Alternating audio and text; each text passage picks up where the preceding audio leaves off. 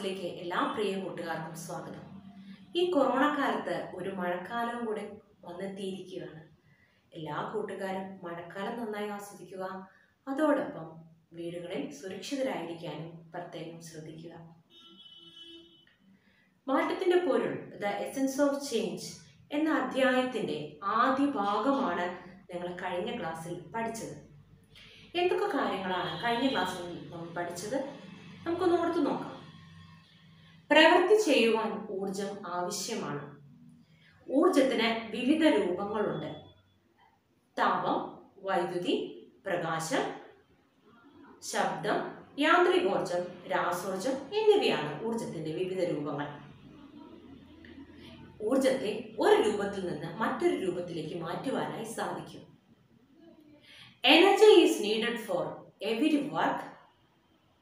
Heat energy, light energy, sound energy, electrical energy, mechanical energy and chemical energy are the different types of energies. Energies can be changed from one form into another. കഴിഞ്ഞ ക്ലാസ്സിൽ ഊർജ്ജമാറ്റങ്ങളുമായി ബന്ധപ്പെട്ട ഒത്തിരി പ്രവർത്തനങ്ങൾ നിങ്ങൾ കണ്ടു. അതുമായി ബന്ധപ്പെട്ട് ഹോംവർക്കായി നിങ്ങളുടെ ടെക്സ്റ്റ് ബുക്കിലെ പ്രവർത്തനങ്ങൾ ചെയ്യുവാൻ ടീച്ചർ ആവശ്യപ്പെട്ടിരുന്നു അല്ലേ? എല്ലാവരും അത് പൂർത്തിയാക്കിയോ? ടീച്ചറുടെ സ്കൂളിലെ 2 മിടുക്കികൾ ആ പട്ടിക എങ്ങനെയാണ് പൂർത്തിയാക്കിയതെന്ന് നമുക്കൊന്ന് നോക്കാം. സന്ദർഭം: ടോർച്ച് പ്രകാശിക്കുന്നു. ഉണ്ടാകുന്ന ഊർജരൂപങ്ങൾ: താപോർജം, പ്രകാശോർജം. നാം പ്രയോജനപ്പെടുത്തുന്ന ഊർജരൂപം പ്രകാശോർജം. മെഴുകുതിരി കത്തുന്നു. ഉണ്ടാകുന്ന ഊർജരൂപങ്ങൾ താപോർജം, പ്രകാശോർജം. നാം പ്രയോജനപ്പെടുത്തുന്ന ഊർജരൂപം പ്രകാശോർജം. അടുപ്പിൽ വിറക് കത്തുന്നു. ഉണ്ടാകുന്ന ഊർജരൂപങ്ങൾ താപോർജം, പ്രകാശോർജം. നാം പ്രയോജനപ്പെടുത്തുന്ന ഊർജരൂപം താപോർജം. വൈദ്യുത ബൾബ് പ്രകാശിക്കുന്നു. ഉണ്ടാകുന്ന ഊർജരൂപങ്ങൾ താപോർജം, പ്രകാശോർജം. നാം പ്രയോജനപ്പെടുത്തുന്ന ഊർജരൂപം പ്രകാശോർജം. പടക്കം പൊട്ടുന്നു. ഉണ്ടാകുന്ന ഊർജരൂപങ്ങൾ പ്രകാശോർജം, താപോർജം, ശബ്ദോർജം. നാം പ്രയോജനപ്പെടുത്തുന്ന ഊർജരൂപം ശബ്ദോർജം.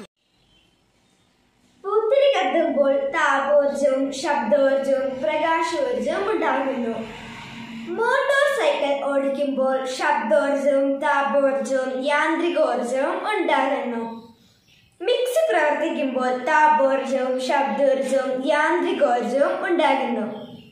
ഇലക്ട്രിക് മോട്ടോർ പ്രവർത്തിക്കുമ്പോൾ ശബ്ദോർജവും താപോർജവും യാന്ത്രികോർജവും ഉണ്ടാകുന്നു.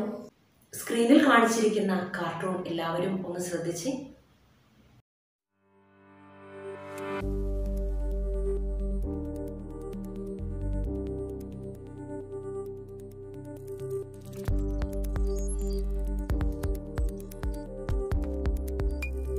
പെട്രോൾ കാറും സൗരോർജ്ജ കാറും തമ്മിലുള്ള ഒരു സംഭാഷണമാണ് നമ്മൾ അവിടെ കണ്ടത്. പെട്രോൾ കാർ പറയുന്നത് ശരിയാണോ? നമുക്കൊന്ന് നോക്കാം. എല്ലാവരും ടീച്ചർ സ്ക്രീനിൽ കാണിച്ചിരിക്കുന്ന ചിത്രത്തിലേക്ക് ഒന്നുകൂടി നോക്കുക. എന്താണ് ഈ പ്രക്രിയ? പ്രകാശ സംശ്ലേഷണം അഥവാ photosynthesis.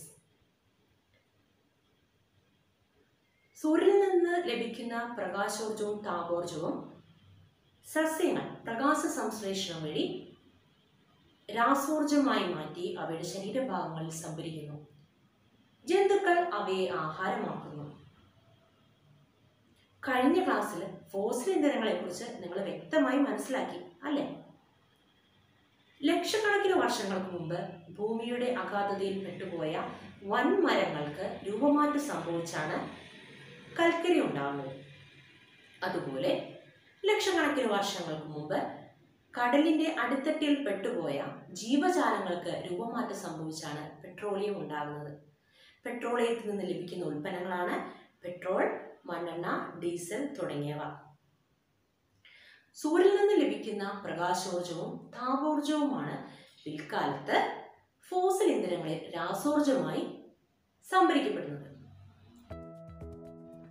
During the formation of fossil fuels, energy from sunlight is converted into chemical energy.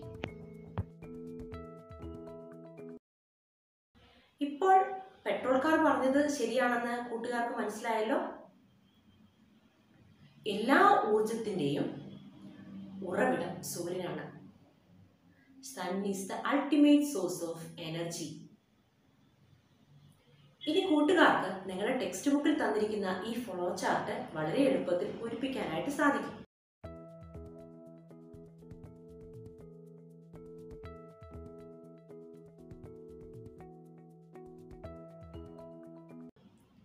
എല്ലാവരും നിങ്ങളുടെ ശാസ്ത്ര പുസ്തകത്തിൽ അത് വൃത്തിയായി എഴുതി പൂർത്തിയാക്കുക. ഫോസിൽ ഇന്ധനങ്ങൾ പുനഃസ്ഥാപിക്കാൻ സാധിക്കാത്ത ഇന്ധനങ്ങളാണ്. എന്തുകൊണ്ടാണ് അവയെ അങ്ങനെ പറയുന്നത്? ലക്ഷക്കണക്കിന് വർഷങ്ങൾ കൊണ്ടാണ് ഫോസിൽ ഇന്ധനങ്ങൾ രൂപപ്പെടുന്നതെന്ന് നമുക്കറിയാം. അവ നിർമ്മിക്കപ്പെടുന്നതിനേക്കാൾ 1000 മടങ്ങ് വേഗത്തിൽ അവ ഉപയോഗിക്കപ്പെടുന്നുണ്ട്. 21ാം നൂറ്റാണ്ടിന്റെ അവസാനത്തോടെ ഊർജ പ്രതിസന്ധി വളരെ രൂക്ഷമാകും. ഫോസിൽ ഇന്ധനങ്ങളുടെ അളവ് വളരെ കുറഞ്ഞുകൊണ്ടിരിക്കുകയാണ്. അതിനാൽ അവയുടെ ഉപയോഗത്തിൽ നമ്മൾ കർശനമായ നിയന്ത്രണം ഏർപ്പെടുത്തേണ്ടി വരും. പുനഃസ്ഥാപിക്കാൻ സാധിക്കുന്ന ഊർജരൂപങ്ങളായ സൂര്യപ്രകാശം, ജലം, കാറ്റ്, തിരമാല എന്നിവ നമ്മൾ കൂടുതലായി ഉപയോഗപ്പെടുത്തേണ്ടിയിരിക്കുന്നു. സൗരോർജം ഉപയോഗിച്ച് പ്രവർത്തിക്കുന്ന ഒത്തിരി ഉപകരണങ്ങൾ ഇപ്പോൾ വിപണിയിൽ ലഭ്യമാണ്.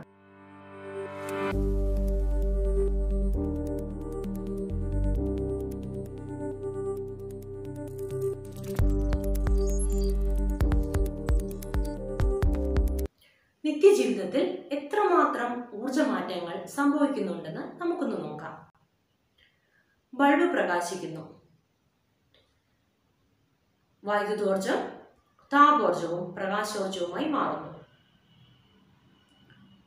തീപ്പെട്ടിക്കൊള്ളി കത്തിക്കുന്നു.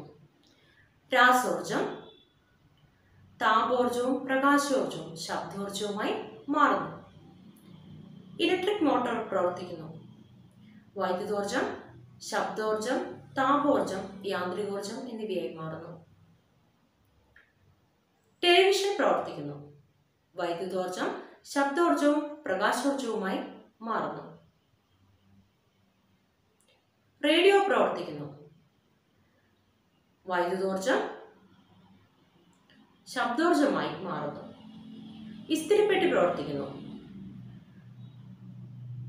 വൈദ്യുതോർജം താപോർജമായി മാറുന്നു. പാഠപുസ്തകത്തിലെ ഈ പട്ടിക കൂട്ടുകാർക്കിനി എളുപ്പം പൂർത്തിയാക്കാമല്ലോ. കൂടുതൽ സന്ദർഭങ്ങൾ കണ്ടെത്തി പട്ടിക വിപുലപ്പെടുത്താൻ എല്ലാവരും ശ്രദ്ധിക്കുക. നമ്മുടെ സ്കൂളുകളിലെ കലോത്സവങ്ങളിലും സമ്മേളനങ്ങളിലും വൈദ്യുതി ലഭിക്കുന്നതിനായി വലിയൊരു ഉപകരണം ഉപയോഗിക്കുന്നത് കൂട്ടുകാർ കണ്ടിട്ടുണ്ടാവും അല്ലേ? എന്താണ് ആ ഉപകരണത്തിന്റെ പേര്? ജനറേറ്റർ. ജനറേറ്ററിൽ നടക്കുന്ന ഊർജമാറ്റങ്ങൾ എന്തൊക്കെയാണെന്ന് നമുക്കൊന്ന് നോക്കാം. സാധാരണയായി ഡീസൽ എഞ്ചിൻ ജനറേറ്ററുമായി ബന്ധിപ്പിച്ചിരിക്കുന്നു. ചിത്രത്തിൽ ചുവന്ന നിറത്തിൽ കാണിച്ചിരിക്കുന്ന ഭാഗമാണ് ഡീസൽ എഞ്ചിൻ, ചാരനിറത്തിൽ ജനറേറ്ററും. ഡീസലിൽ അടങ്ങിയിരിക്കുന്ന രാസോർജം എഞ്ചിൻ പ്രവർത്തിക്കുമ്പോൾ യാന്ത്രികോർജമായി മാറ്റപ്പെടുന്നു. ഈ യാന്ത്രികോർജം ജനറേറ്ററിൽ കാന്തിക വലയത്തിനുള്ളിൽ ക്രമീകരിച്ചിരിക്കുന്ന റോട്ടറിനെ കറക്കുന്നു. ഇതിൻ്റെ ഫലമായി വൈദ്യുതോർജം ഉണ്ടാവുന്നു. എഞ്ചിനും ജനറേറ്ററും പ്രവർത്തിക്കുന്നതിൻ്റെ ഫലമായി താപോർജവും ശബ്ദോർജവും ഉണ്ടാകുന്നു. In generator, chemical energy converted into mechanical energy. This mechanical energy again converted into electrical energy, heat energy and sound energy. ജനറേറ്ററിൽ ഉൽപ്പാദിപ്പിക്കപ്പെടുന്ന വൈദ്യുതി ഉപയോഗിച്ച് വിവിധ ഉപകരണങ്ങൾ പ്രവർത്തിക്കുന്നു.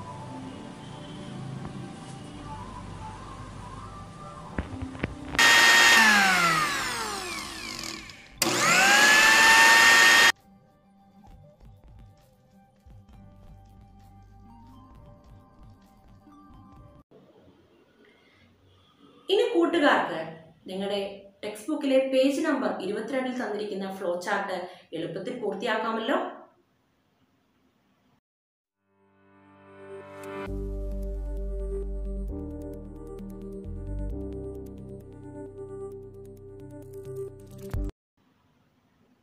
എല്ലാവരും പൂർത്തിയാക്കി നിങ്ങളുടെ ടീച്ചർക്ക് അയച്ചു കൊടുക്കുക.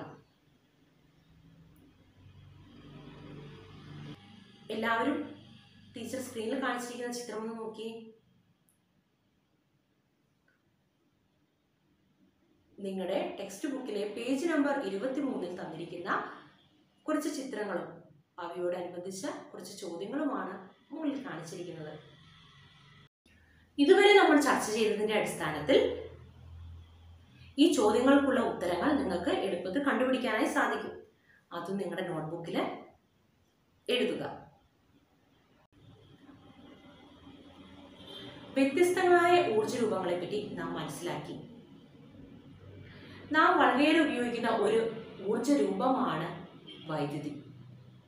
നമ്മുടെ കേരളത്തിൽ വൈദ്യുതി കൂടുതലായും നിർമ്മിക്കപ്പെടുന്നത് ജലവൈദ്യുത നിലയങ്ങളിലാണ്.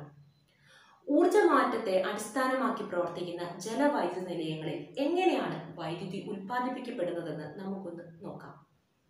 ഒഴുകുന്ന ജലത്തിൻ്റെ ശക്തി ഉപയോഗിച്ചാണ് ജലവൈദ്യുത നിലയങ്ങളിൽ വൈദ്യുതി നിർമ്മിക്കപ്പെടുന്നത്.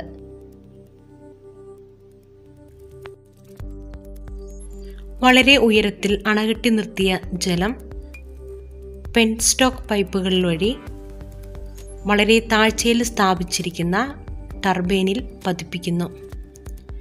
ജലത്തിൻ്റെ ഊർജ്ജം ഉപയോഗിച്ച് ടർബൈൻ പ്രവർത്തിക്കുന്നു. ടർബൈനുമായി ബന്ധിപ്പിച്ചിരിക്കുന്ന ജനറേറ്റർ പ്രവർത്തിക്കുകയും വൈദ്യുതി ഉൽപ്പാദിപ്പിക്കപ്പെടുകയും ചെയ്യുന്നു.